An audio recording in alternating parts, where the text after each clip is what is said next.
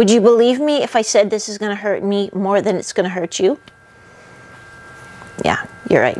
You shouldn't believe me. That's just not true.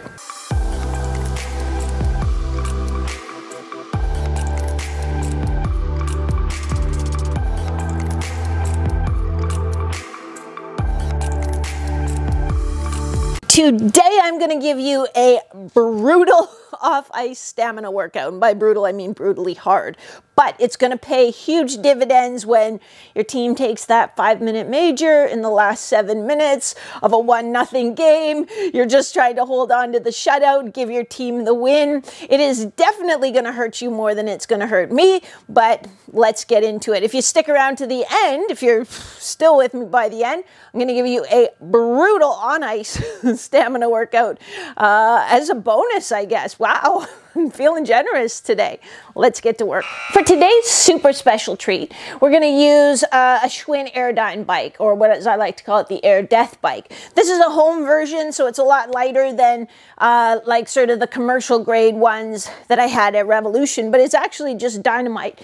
Now, those of you who've been watching and around for a long time are going to say, but Maria, I didn't think you liked the bike. I thought the bike was bad. The bike isn't bad.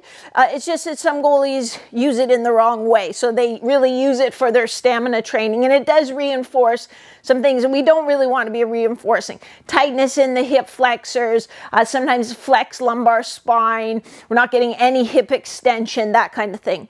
In season, I think it's not bad because it's just a very gentle way, well, gentle on the joints, gentle way to train. So what you're going to do is you're going to start with just a gentle like 3 to 5 minute warm up, or you could do a dynamic warm up. You could do this workout using something other than the bike. So any other piece of cardio equipment, if you're doing it at the gym, you could do it doing agility ladder drills or something like that instead. But I like the bike specifically for this workout because you can just hammer. There's no technique to it. You can just get on and hammer, and that's what you have to do to make this workout successful. I didn't design this workout for you just to be hard. I didn't sit down and think, oh, what's going to be super hard for these guys? I sat down to think, how can I build the local muscular stamina that a goalie needs? How can I teach this goalie to still be explosive even when they're under high levels of fatigue? And how can I sort of help them build that mental toughness, which breeds confidence that, yes, I can do it. I've been here before. I've thought that I was, you know, completely exhausted, that my legs were cooked, but I was still able to be explosive. I know that I can persevere and push through. And I know that this pain I'm feeling right now isn't forever. Once we finally do clear the puck, I'm going to recover really quickly. So that's what this is about. So it starts with a stamina interval, and the interval is going to be this. It's going to be 30 seconds hard, followed by 10 seconds very easy. Some of you are going to ask, well, how hard should I go on the 30 seconds? You should pace yourself so that you're still able to go hard at the end of the 30 seconds, but that last 6 seconds feels like about 20, you know, so you're like, oh my God, how much longer? But I also don't want you to just come out full sprint and then for the last 10 seconds, just be like, okay, I've got nothing. I can't keep going. 30-second full out sprint, 10 seconds, easy. You're going to repeat that 4 times. And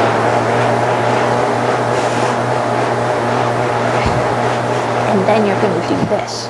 So you use that generic bike drill or Stairmaster or jump rope or whatever it is. You use that to build some fatigue in your legs.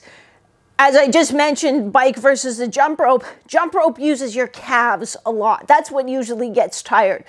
The bike, you're going to feel your quads, you're going to feel your glutes. That's more what I want. Those should be burning. Then you're going to get right off the bike, no rest for the wicked, and you're going to come and you're going to do knee down lateral hops for 30 seconds, and you're going to stay nice and low. So again, don't come out like at a full sprint because you'll burn out. You won't make it to the end. You don't want to go super slow either. Try to find that sweet spot where you're going to be blasted by that last 6 seconds will be brutal, but you can still make it through. It just looks like this. You're going to recover this foot, push across, and then come back down, knee down. Don't smash your knee down. I don't have to drop this down and recover it again. I'm just gonna do boom, boom, boom. Still, I think, well, where would my blocker be? Am I leading with my head in my hands? Still reinforce those good habits. You're doing that for 30 seconds. Then you're back on the bike. This time you're going to do 30 seconds hard, 30 seconds very, very easy. You're going to repeat that 4 times. 1, 2, 3, 4. 4 times.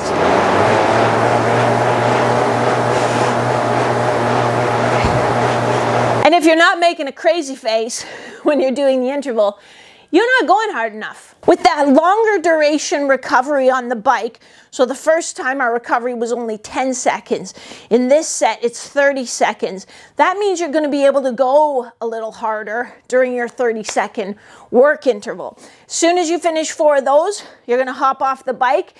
And this is what we're going to do next. Definitely one of my favorite drills for building leg stamina and still trying to teach you to be explosive. So it's a squat, jump, and hold. You're going to do 5 repetitions of this drill. It is going to be nasty. You're going to do 3 jumps followed by a 10-second hold. So you'll start off and keeping your good mechanics, getting a nice jump. 1, 2, 3, and then you're down, and you're going to hold in this position. So you're not, you're not going to hold here with your legs almost straight. You're going to sit right down, and you're going to hold for 10, 9, 8, 7, 6, 5, 4, 3, 2, 1, and then right into it. 1, 2, 3, and then back into your hold for 10 seconds. Like I said, that is going to be brutal.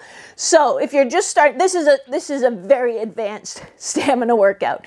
So if you're just starting out, cut that static hold down to 5 seconds, maybe even cut the overall reps to 3. So instead of doing 5 reps of 3 jumps plus a 10-second hold, start at 3 reps, 3 jumps, 5 seconds static hold. And now you can hardly stand up. You are welcome. Don't worry, you don't have to stand up because you're going to go and you're going to hop back on the bike.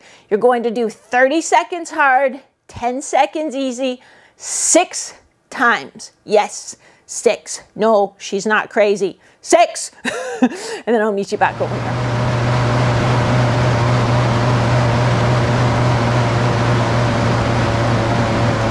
And this is almost the last thing, because a lot of times what's hardest on the ice isn't so much when you're moving, it's when you have to hold some of those sustained postures. So this is just going to be a post hold. So we'll imagine that I'm in my net, I'm right on my right post, I've got my elbow wrapped around it or whatever your position is, but you're low in that leg and you're looking to see what's going on behind the net. You've got your stick, you've got your glove, and you're going to hold that position for 30 seconds, then boom, right over to the other side for 30 seconds to finish with those static holds. Congratulations, you made it. Now you're going to rest for 2 minutes and do it again. What? Yeah, really. You felt the difference between doing cardio and doing goalie stamina probably after the first set of those squat, jump, and holds. The goalies I work with in Turning Pro or the Shutout Academy, what they tell me is they're so surprised because it's actually almost the only time their legs actually feel the way they feel on the ice. You know, it's like a desperate feeling, right? When you know you have to perform, your team's pinned in your own end, but your legs are just, they're tying up, they're so fatigued, and you really worry that even though I know maybe where I need to be, I'm not going to be able to beat that pass and I'm not going to make the save. This is a way you can improve that dramatically through your off-ice training. And as promised, here is that nasty little piece of an on-ice stamina workout that you should do at the end of your goalie session, at the end of practice, never before, because you're going to be like crawling to the dressing room.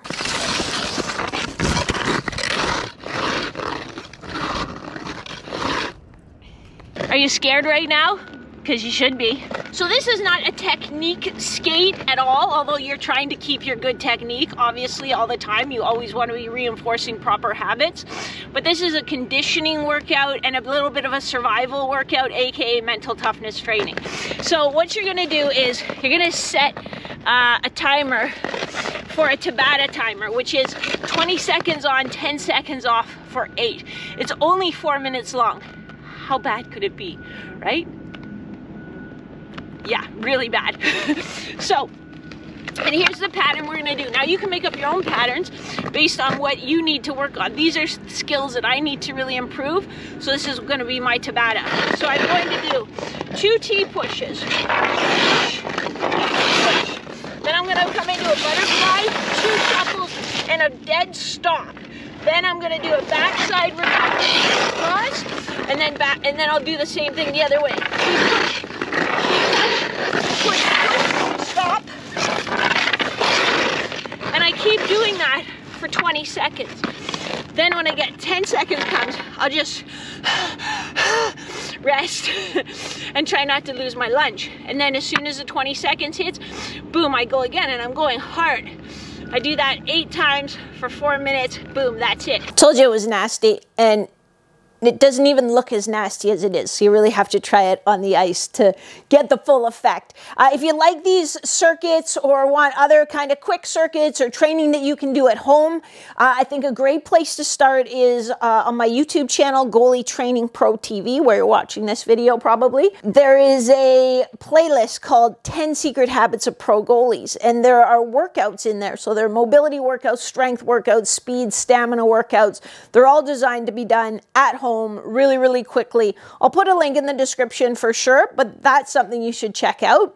Next step, actually do the workouts, because nothing happens until you take action. You can watch this video all day long and your legs aren't going to get any stronger, or you're not going to develop any more stamina. You are not going to be a better goalie. I'm sorry. Once you've done the workout, drop a comment below. Let me know what you think. If you want to use swear words, don't use swear words. But if you want to think swear words as you're typing your comments, that's okay too. I can take it. I've heard it before. You know what I'm also going to do, because I do kind of feel a little bit bad. These workouts are very nasty, but it will help.